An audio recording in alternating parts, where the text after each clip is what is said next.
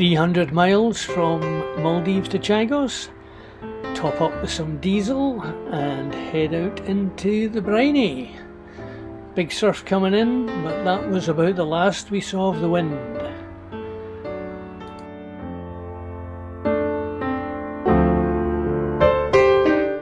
I'm not saying it was slow, but this mahi-mahi passed us.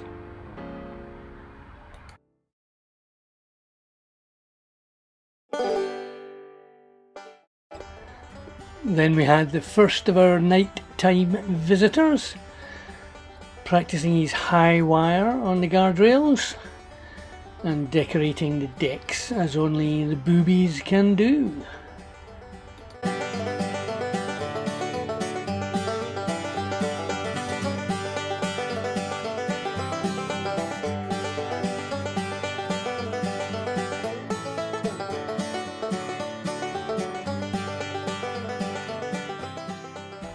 Not sure if this was the same bird, but later on we had another visitor. So your hero, careful not to get his eyes picked out, grabs the bird very gently, gets a hold of the bird, and then strip him off, pluck him, and pop him in the pot with some little carrots, and you have a lovely booby fricassee. No, not really, they're too tough, so we just chuck him over the side. I hope he could fly.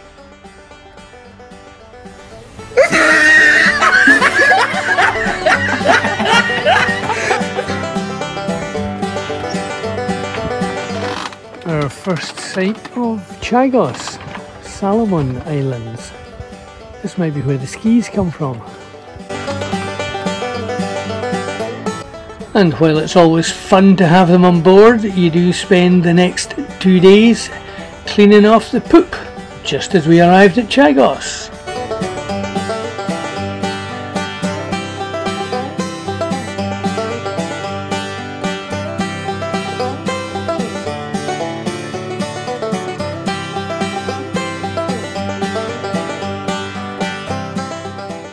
Anchored in a lovely spot, the people from the British Indian Ocean territories on their marine biology stuff came to see us, but weren't the least bit interested and just went on with their diving.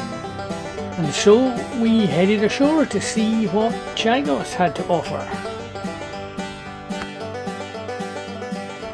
Hold on to your hat, missus.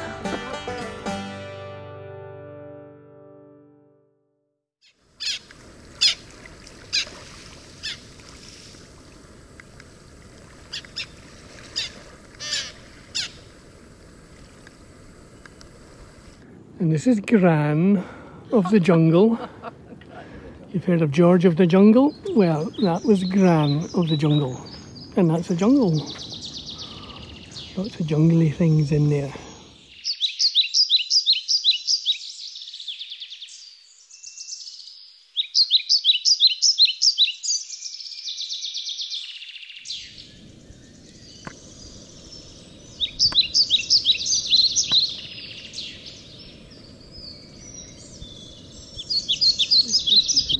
Oh, I've got an itchy nose. Look, our first coconut crab. Now these little guys, they can grow to 1 metre from wingtip to wingtip. And apparently they're the largest terrestrial arthropod in the world. And I believe they taste like chicken.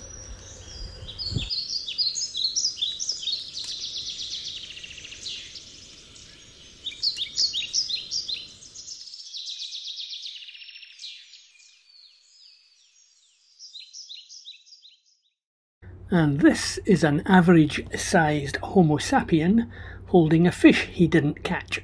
Now you don't come to Chagos for the nightlife, you come for the wildlife, and we were surrounded by it. Spinner dolphins, squid all over the place, shoals of fish, boobies, terns, coconut crabs of course, and on the list went. The squid would gather in the shade of the boat every day and keep me company while I fought our running battle with weed, given our anti-fouling is almost dead, in fact totally dead. We grow more grass down there than at home. And of course, no sooner am I in the water than one of our pals appears. These guys would circle around, just wondering what was for dinner. Oi, get off!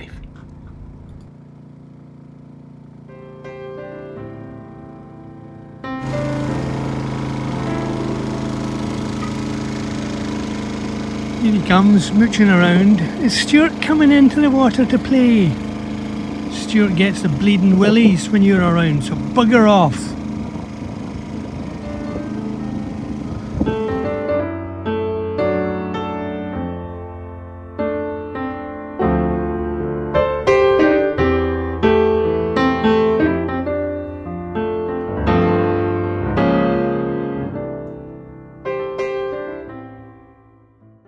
Up at the crack of dawn, we'd head ashore for some bird watching.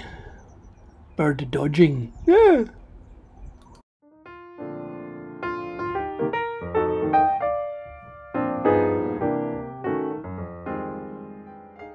Our second week coincided with spring tides, so we got a marvellous view of the Bear Reef, uncovered for once.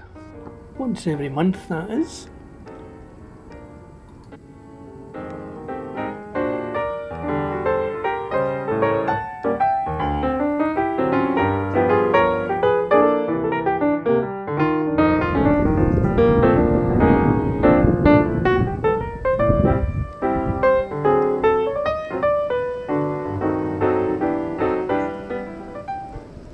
And this is Anne getting washed out by the tide along with the coconuts. And whoops, she's in an eddy.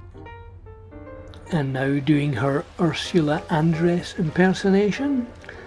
And for folks that haven't seen Dr. No, this is it.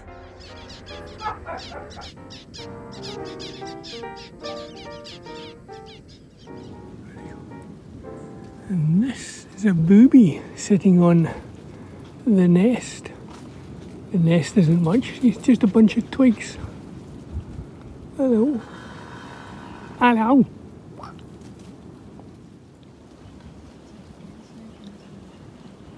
Yeah, that's not much of a nest, but it seems to work.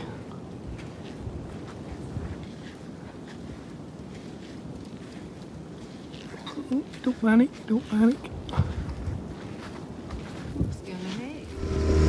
Next up we headed for Ile Bodam, and that was the original settlement for the Chagosians, where they made their money processing coconuts in quite an industrial scale by the looks of it.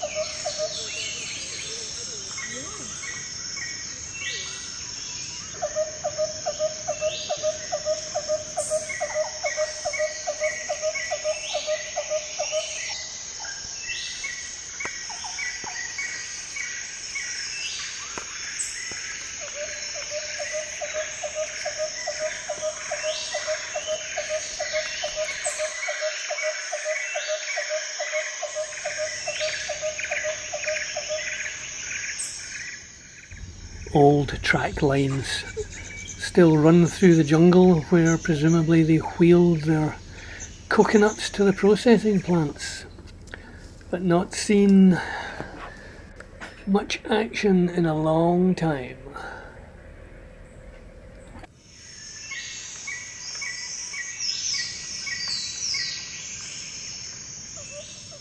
These, we think, are the drying beds for the coconut to be converted into copra.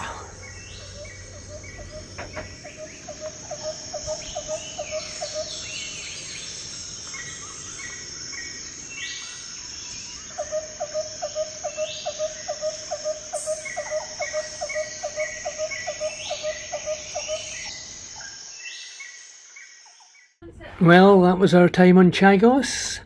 Seen the island, seen the graveyard, seen the coconut crabs and everything else. Time to go, heading for 1,000 miles on to the Seychelles and sunshine, and hopefully by the time we get there COVID has all cleared up.